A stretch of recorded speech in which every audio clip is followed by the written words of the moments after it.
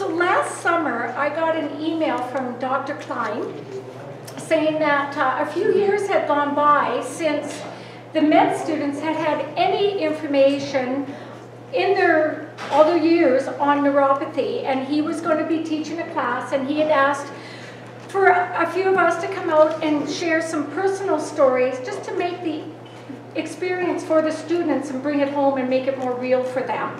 And so we did that, and on that day, I said to Linda, I said, we got to see if he'll come out and talk to us. And as we were leaving, he actually came up to us and said, I'd be happy to come and give a talk at some point. So we're really excited to have him here today. He is an alumnus of the Keble College in Oxford. He was a graduate of the Westminster Medical School, University of London. He completed his neurology training at the U of C, and it was followed by a fellowship in clinical neurophysiology. Dr. Klein is the clinical neurophysiologist active in the EMG clinics, which is the electromyograms, and the EEG interpretation, which is the electroencephalograms. He is also a participant in the Calgary Stroke Program and the General Neurology Clinic, Alberta Health Services.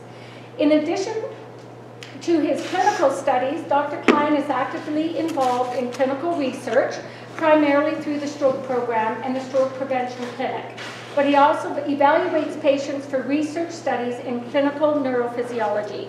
So he's going to give us an update and a review about what's happening in the medical world of neurology and neuropathy. So please welcome Dr. Gary Klein. He sent me an email last night, and he said that he hopes that this talk will be interactive. So he's open to having questions and having a discussion. So, well, I mean, please stop me if you have a question. I'm not making anything clear. So, stand closer to the mic. Okay. I might even hold it. Is that better? No. Okay, so I can make this work. Not so far. Yeah. Push down on the bottom. Yeah, the bottom of that little black square. Okay. Why don't we try this? There you go, that works too. Okay. Yeah, you actually have to press. Okay. No, it's not going I'll do it this way. No problem. So, because I'm linked to the UFC, I have to have all these slides first. So I have no relationship with any commercial companies or interests. And every slide here has been approved for copyright by the UFC, which means they can be looked at and reproduced, but it's not used for commercial purposes. So you can take photographs of them if you want. So what I thought we would do today is just go over what causes peripheral neuropathy, and then review some of the treatment options, and maybe try and hit some of the highlights from the past few months of new research. And then, I'm not sure what time we're supposed to finish, but if we have questions about genetic neuropathies, about exomes and genomes, all that kind of stuff, we can raise that at the end. And that, again, is something that's very, very new and trendy. We have until about 2:30, 2:45. Yeah. Well, I don't intend to talk for 2 hours. So well, I'm not going to talk about things like carpal tunnel syndrome or traumatic nerve injury or any of the inflammatory neuropathies. That's sort of 3 or 4 different lectures all by itself. And of course in neurology we always have to have at least 4 names for everything. So peripheral neuropathy is the same as distal symmetric polyneuropathy, and if you see that abbreviation DSP, that's the one they're using in all the recent papers. Length dependent, I'm going to explain what that means. I'm going to explain what axonal neuropathy means. These are all terms that we use interchangeably. They mean essentially the same thing. So the basic concept is that there is something that is causing a problem with a nerve cell, a neuron. So in the case of neuropathy, there are 2 types of neurons that we're worried about. One is the sensory neuron that is in the dorsal root ganglion, I have pictures of this later, or the motor neuron in the anterior horn. So these are cells that sit in or beside your spinal cord and then send a fiber called an axon down to wherever it needs to work. So the sensation from your big toe, you feel it in your big toe, it travels up a fiber to a cell body by the spinal cord, and that's the longest axon in your body. So the bit of the cell body, when the cell gets sick, the bit of the cell body furthest from the cell itself dies first. So it dies back from its most distal point. So symptoms start in your toes and work back from there.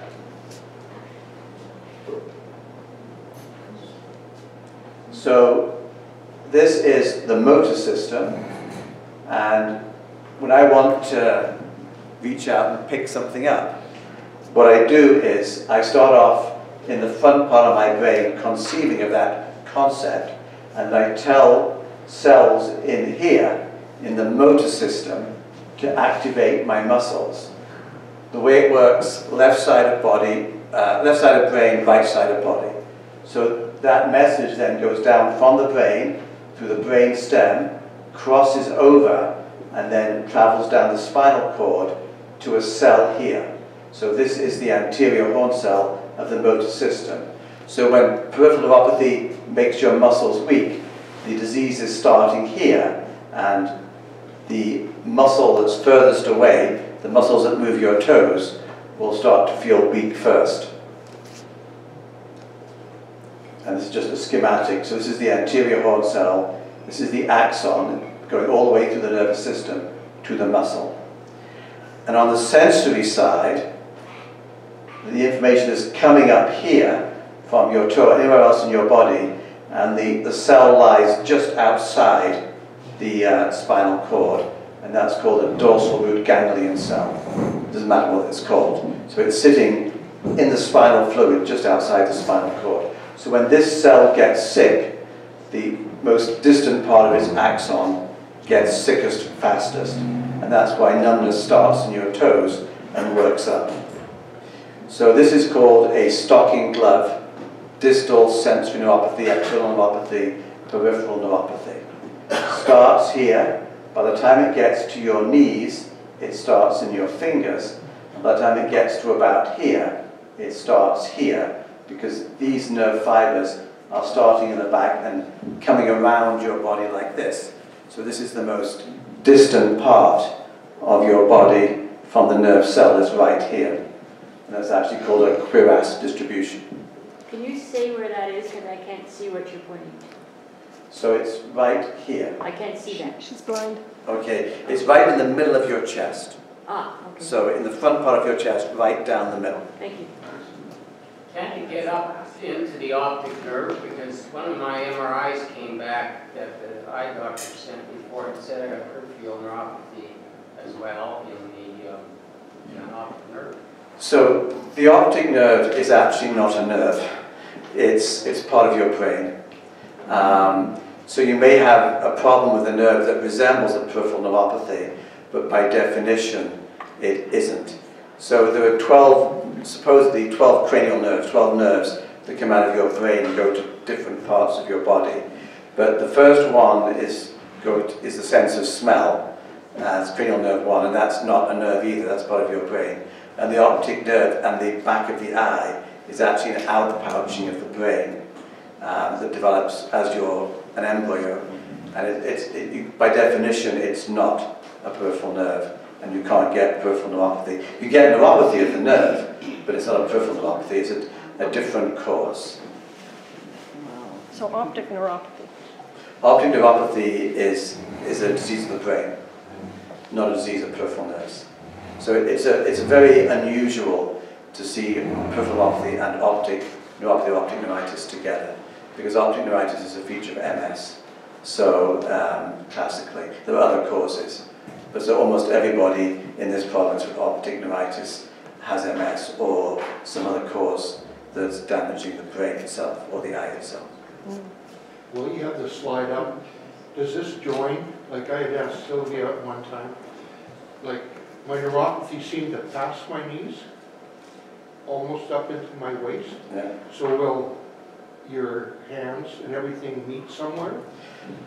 I mean, I guess hypothetically it could, but it almost never, by the time it gets up there, it takes a long time usually to travel up to there. But there are certainly people who have numbness of all 4 limbs and significant numbness of their chest wall as well. So that leads to another question. Is all peripheral neuropathy progressive? The longer you have it, the worse it gets? It depends, right? So if you have a disease that can be treated, then you can arrest it and even improve it slightly. So, I mean, the vast majority, we'll get to that in a second, but the vast majority of people with neuropathy are diabetics. And so if you treat diabetes very, very strictly and carefully, then the neuropathy usually arrests, and it can in fact improve. What about chemo-induced chemotherapy? So then you poisoned the nerve on purpose because you're treating a cancer. So usually the neuropathy is worse after the treatment, and then it can improve, or it can, more often it just stops getting worse, but it certainly can improve. Dr. Klein? Sorry. I've got diabetic neuropathy. So does that mean if I get my blood sugars in really good order, I'll start feeling better? So diabetes is always tough because the evidence that it will improve is limited, but it can. So if you treat the diabetes carefully, it stops getting worse, and then it can improve in some people. But it's not, I'm afraid nothing is ever guaranteed, but it can. So what about idiopathic, Dr. Klein, where I don't have diabetes, Yeah. I've had all the blood work done, but I find my symptoms are getting worse, like over time. I've had it for 5 years now. So I've had a progression, and I notice lately it's getting worse. So, I mean, I know there's dietary concerns and other things that I've read on our website, but what's your take? Because I see a progression the wrong way, unfortunately. Well, I mean, if there's nothing to treat, there's nothing to treat, unfortunately. So we're going to get to all the numbers in just a second of the percentages, but about 1 in 5, even if you look as hard as you can, about 1 in 5, you never find a cause. And they do tend to be progressive because you can't treat something you haven't found. It doesn't mean there isn't a cause, it just means we don't know what it is. Right. Yep. I've been told, and I've got papers that say I have optic neuropathy. Now, I know mine was caused through lack of blood flow, therefore lack of oxygen, to the optic nerve, and you're saying that's part of the brain. How common is that? Well, in my world, it's quite common because I do stroke every Thursday. So, okay, so it's more connected with that type of thing. Yeah, so ischemic optic neuropathy is a feature of stroke, basically. It's basically a stroke because the blood supply to the eye comes from inside the brain. Mine was total heart block during a heart operation. Yeah, sure. But same thing, I guess. It's basically a stroke, right? So the problem is that because they call it the optic nerve, they call the disease of it optic neuropathy, but it's not really a neuropathy. It's, in the case of your case, it's a stroke, basically. Didn't know that. Okay. Yeah, okay. And in other cases, it's something else. But it's just not a neuropathy. Okay, thank you.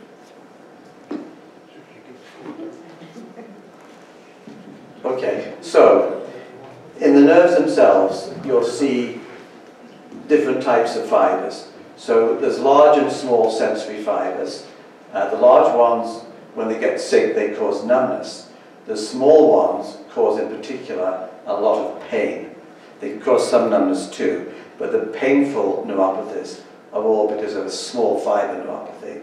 They also cause this autonomic features, so things like bladder and bowels are controlled by small fibers, so they can get disturbance of bladder and bowel function. And motor axons cause weakness that starts in the toes and works its way up. However, almost everybody with a true distal symmetrical polyneuropathy will start off with numbness in their toes, and that's the hallmark of this disease. So this is just so, because this is the lower motor neuron, not the upper motor neuron, the brain is not involved, this is a spinal cord neuron, you get muscle weakness with wasting and sluggish reflexes. That's just a technical point, I think. So the next question I always pose to the medical students is, rare disease, common disease. Are you guys the only people in Calgary with this neuropathy? Well, let me answer that question for you. So this accounts for more than 10% of all neurology appointments in the city. Remember, there's about 60 or 80 of us seeing 8 or 10 people a day, so do the math. The commonest disease of the peripheral nervous system, at least 2 to 7% of everybody, and more than 10% of people over 60 have this. So a very common disease, and one of the commonest. There's lots of common diseases in neurology. This is one of the top 4 or 5. So a very common entity indeed.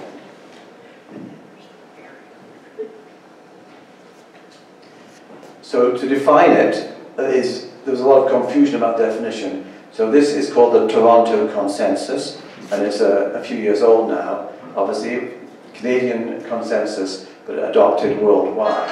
So all you need is 2 of the following.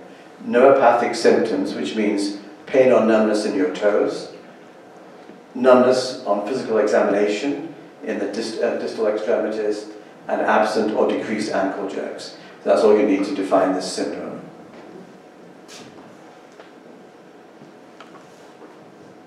So now I thought I'd just go and talk a little bit about numbers.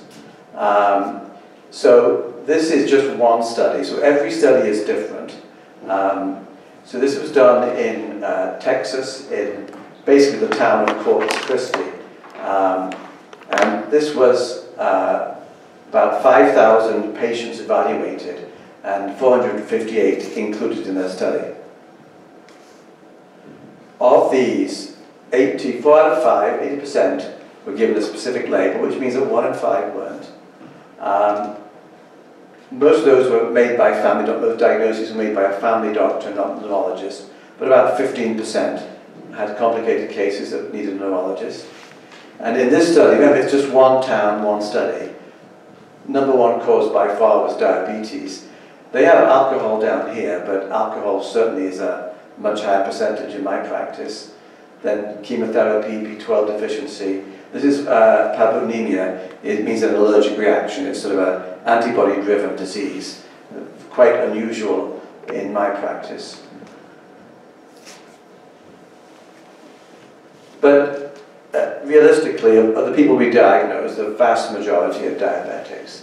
So 2017, 9.1% of the US population is diabetic. So if you take out all the kids that wouldn't be diabetic, or very few of them would be diabetic, that's a lot of people with diabetes, almost 30 million people, and of those, almost half will get peripheral neuropathy.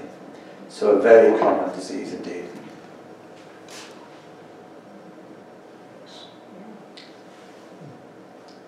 So, treatment is always based first on treating any underlying medical condition. If it's diabetes, then you treat the diabetes. If it's alcohol, then you have to stop drinking. If it's something else, then you have to try and find a cause that you can treat. B12 deficiency, give them B12 and so on. There is no treatment for numbness. Nothing at all we do will change that. So from my clinic perspective, from our neurologist group, it's all about pain management. And about half of the diabetics will get painful neuropathy. So do the math. 30 million diabetics in the States, half of them have neuropathy and half of those have pain.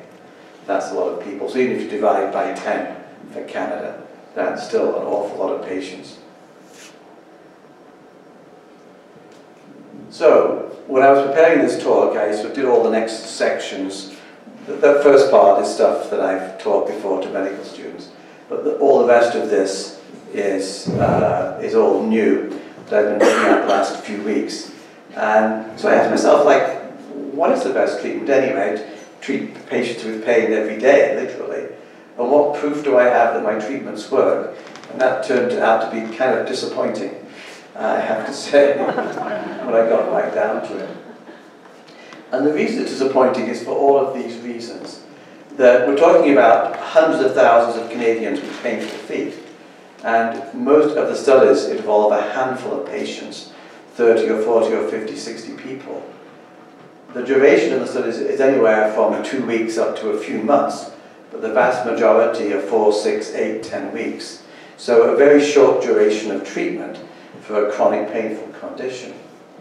About a quarter of the patients seem to respond just to the placebo arm, which means that you're only dealing with 75% of the people you thought you were dealing with.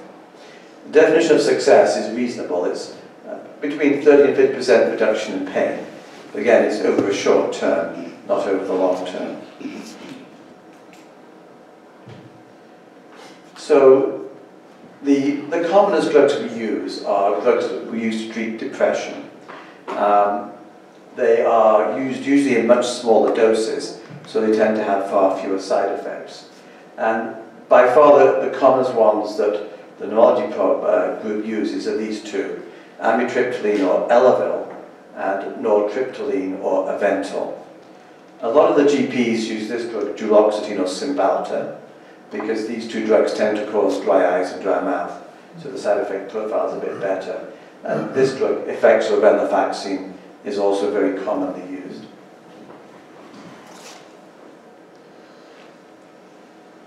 And then the next big group of drugs are the drugs we use to treat seizures. And this drug, pregabalin or Lyrica or gabapentin, are by far the commonest that we use. And then the next commonest would be valproic acid. It's called Epival sometimes. There's lots of different names, trade names for these drugs. And then quite commonly we use creams. So the one that's been around for a long time is capsaicin. So all this is pepper. It's pepper ground into a cream. And you smear it on the bit that hurts, and it blasts your pain fibers, and then it numbs them.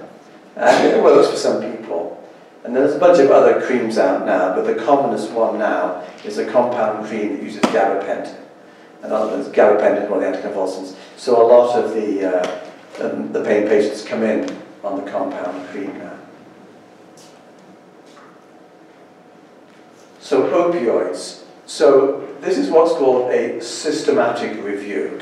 So all that means is that somebody at some university somewhere decided they would look at all the papers on narcotics and come up with a conclusion.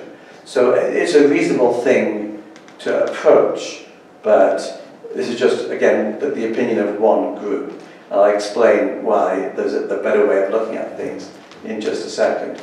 This was systematic review found that opioids, those are things like morphine, those class of drugs, codeine, all the narcotic drugs, had found no evidence of long-term benefit, but a very high risk of abuse, addiction, and overdose. And to be honest, that would be my experience too, that if you start giving people morphine for their pain, no matter what causes the pain, a very high proportion of people will need more and more morphine because the drug becomes less effective over time as your body adapts to it.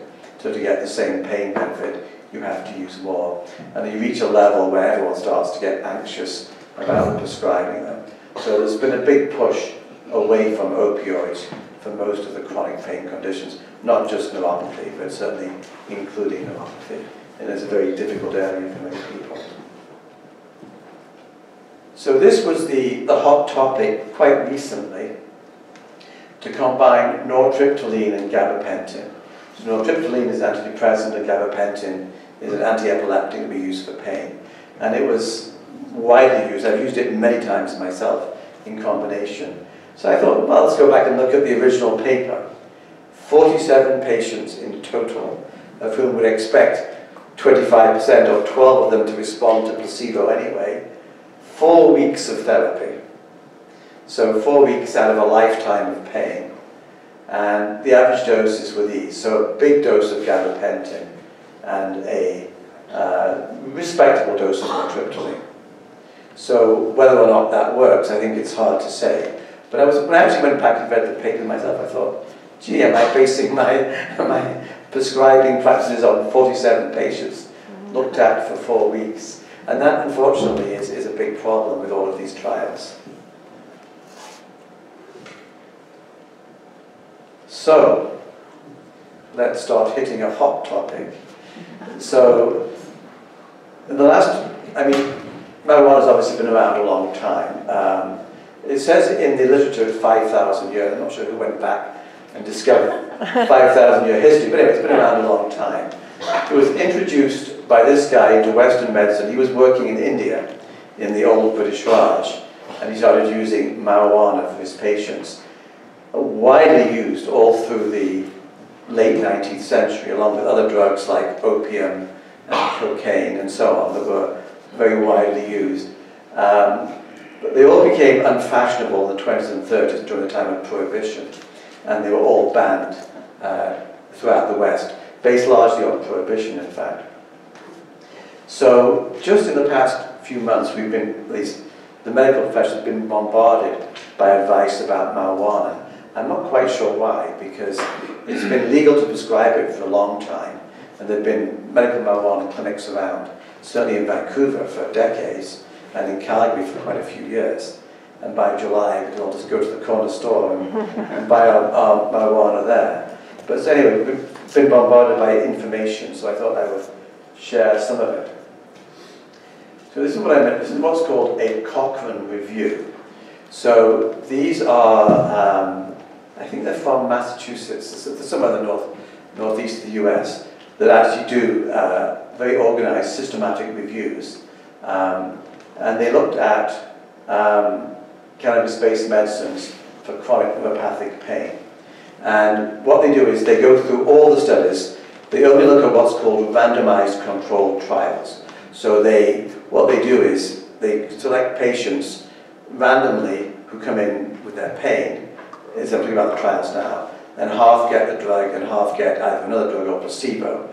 And they try and match up the two halves. So we sort of draw a line this way through the audience, half get the drug and half don't. But you'd make some effort to make sure that people are matched by age and gender and illness. So it would all be diabetic neuropathy, about the same number of people of the same age in each group. If you have too many young people in one group, that would sway things. So these are much more thorough, systematic reviews. So this is brand new. It was performed in November of last year and published just March 7th, just a few days ago. And they found in total 16 randomized controlled trials, a total of 1,750 patients, so about 100 and some patients a study, which is actually bigger than most of the pain studies. The duration was anywhere from 2 weeks, which is not a very long time, up to 6 months, but most of them fall in the middle for 8 or 12 weeks. And they used different ways. So there's nasal sprays, there are pills, and then inhalation, of course, means smoking marijuana. So different ways of supplying the drug. 15 versus placebo, and 1 against this drug here. So this is a narcotic, dihydrocodeine. It's commonly used for post-op patients. In some ways, I think this is a bit unfair, because you should compare a painkiller to another painkiller, I think. But anyway, that's what the studies did. They looked at marijuana by itself. And then, because this is what's called a Cochrane review, they looked at what's called study quality. And then they look at the number of patients, the duration of the study, how good the groups were in terms of being equal and so on. And they found that 2 of the studies weren't very good in terms of how they matched up patients. 12 are okay and 2 are pretty good. Overall, probably moderate quality studies, which is not bad for pain.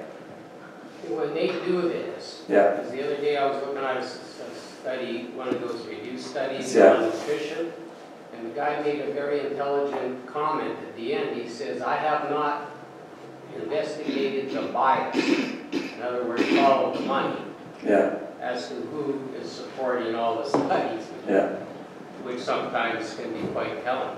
Yeah, absolutely. So, you're talking, I think, mostly about the drug company studies, where the drug company will say, we have a blood pressure pill, so unfortunately, we went to the university, but the university was being paid a lot of money so that I could do the study.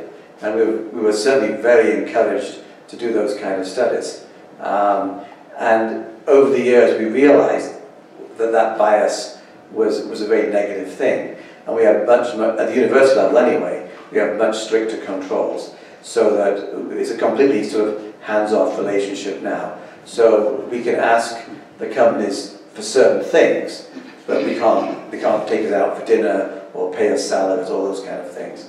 And that's because of that fear of bias. Not so much that we'll fudge the results to please the company, but more because, you know, if the drugs all do the same thing and we're being paid by one company to promote their drug, that it'll give a skewed view of what that drug's value is compared to the other drugs.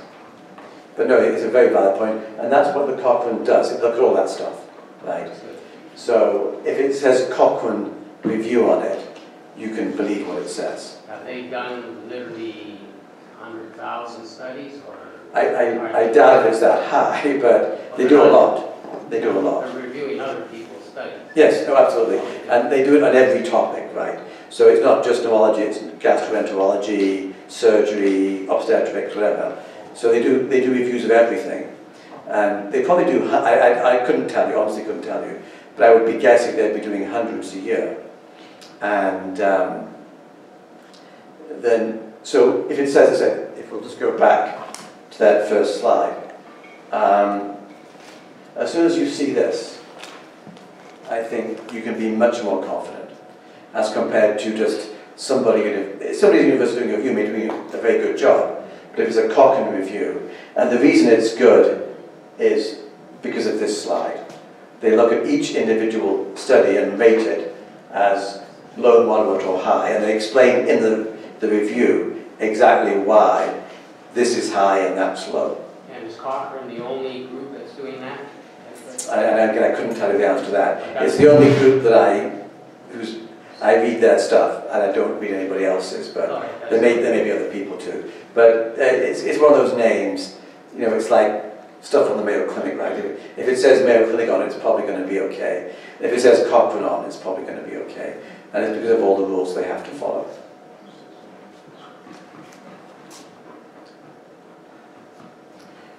So,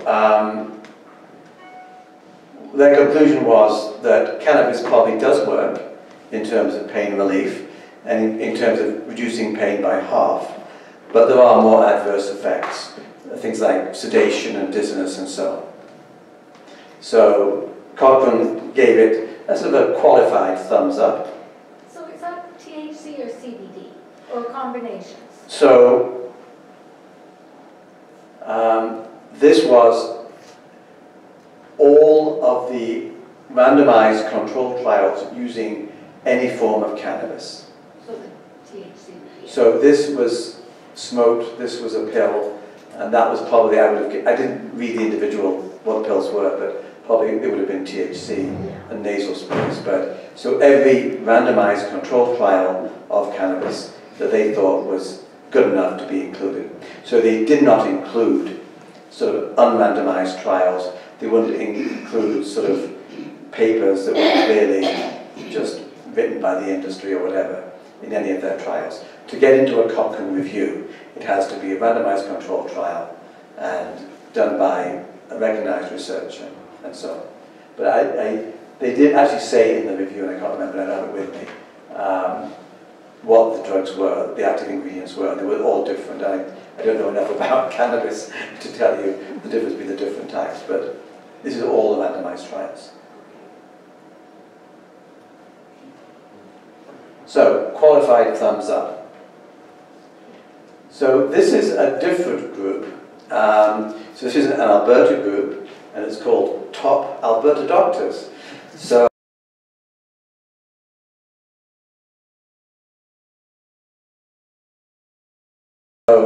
I can be part of that. So this, I believe, comes from the University of Alberta, and it's sent to me, well, not just to me personally, but to every physician in Alberta, who belongs to the AMA, which is the Alberta Medical Association. So it doesn't come in directly from the AMA, but through the AMA channels. And they look, again, at all therapies. So it's not just neurology, it's every discipline. And it's not just cannabis.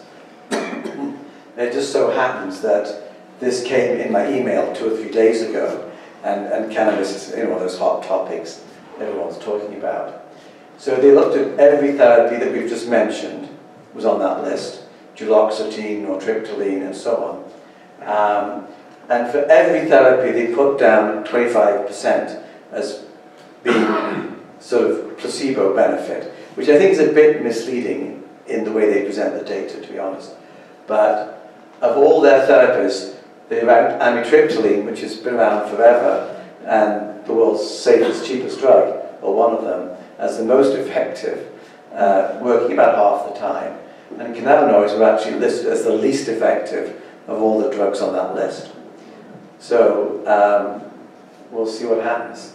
One of the things they did was document all the side effects of cannabis, but mostly they were the ones you would expect: sedation, confusion, all that kind of, yeah, absolutely, yeah. So we'll see how that's going to work in the future. Okay, so that was the stuff about pain, so I'll stop here and ask for questions.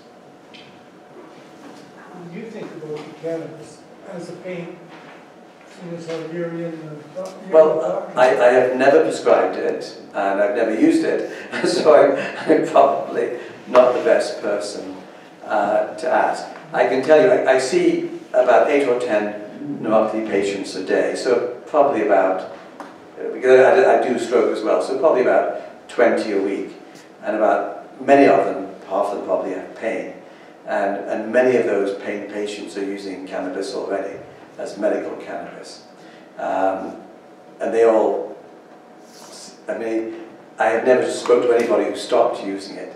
They all seem to, they all carry on using it. And I think come the summer, when you can just walk down to the store down the street and buy some, it's going to be much more widely used. That's a different strain of cannabis. Yeah. Yeah, I mean, I don't know very much about it other than that I know there's 100 different types. And the stuff you're going to be able to buy commercially is just the regular stuff that the teenage kids smoke, I believe. And the medical cannabis that was around 10 years ago was a pill, and it was very expensive.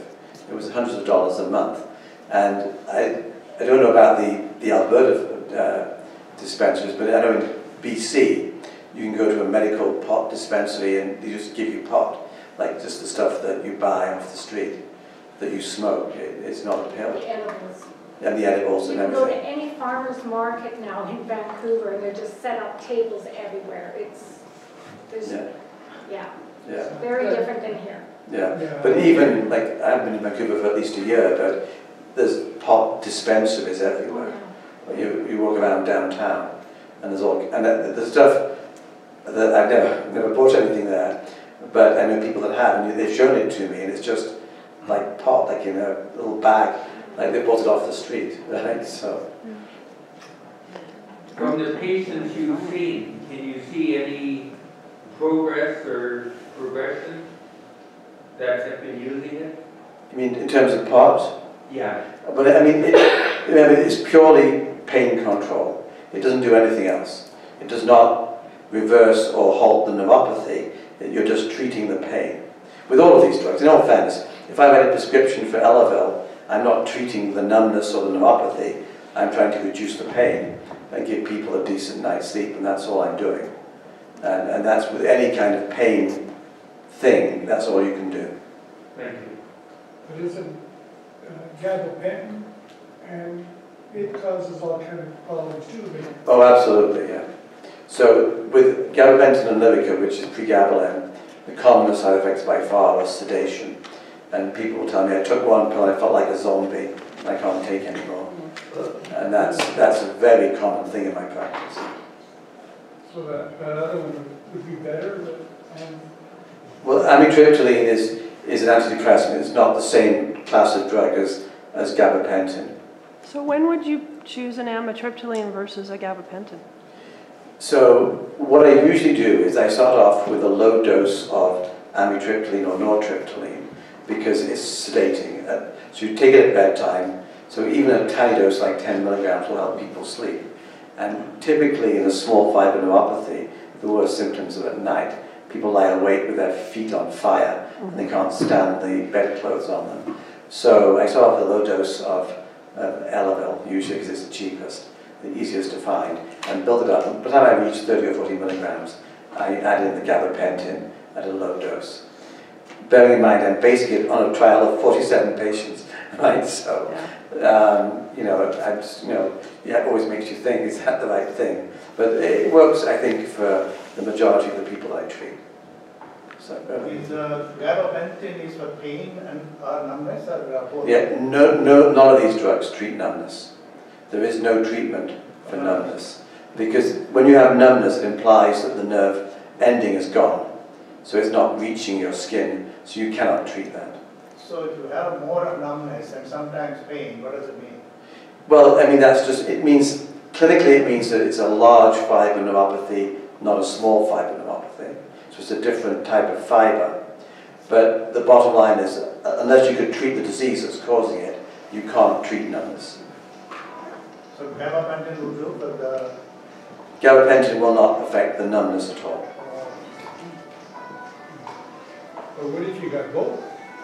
So you can only treat... numbness in my feet, so that we can walk. Yeah. But the bottoms, if I step on a little stone, it hurts like hell. So you can treat the pain, but not the numbness. And like I get, at night, I get like my feet ache. They don't burn like you're talking about fire. But like I feel like rubbing them just to get the pain away. But you kind of took that away. Yeah, absolutely. So you're treating the pain, you're not treating the numbness, for sure. So most of the, sorry,